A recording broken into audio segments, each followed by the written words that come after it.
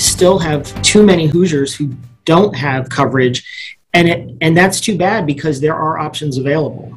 There are. The deadline for healthcare open enrollment is fast approaching, and local groups are encouraging Hoosiers to take advantage of the options that are available. Fox 59's Lindsay Stone is now live downtown. Lindsay, when is the deadline for health insurance open enrollment? Well, that deadline is tomorrow, so Hoosiers need to get moving. Americans have until tomorrow, the 15th, to sign up, and this coverage is provided through the Affordable Care Act.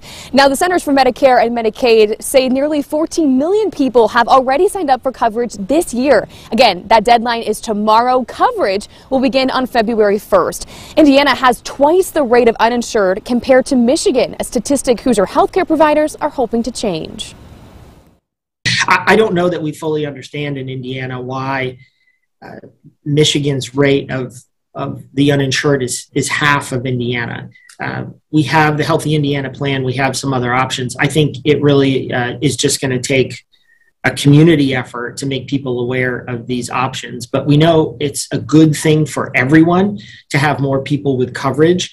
It protects them, but it also reduces the cost for everybody in the healthcare system when we have more people covered. To enroll, simply go to healthcare.gov, and there you can look at all of the options and even find local experts to help. Coming up throughout the morning, I'm going to talk about how you can take advantage of some of those local experts. Now, I do want to mention, if you do not enroll by tomorrow, you cannot get coverage in 2022 unless you are granted a special enrollment period. We have more details about that on our website right now. For now, reporting downtown, Lindsay Stone, Fox 59 News. All right, Lindsay, thank you.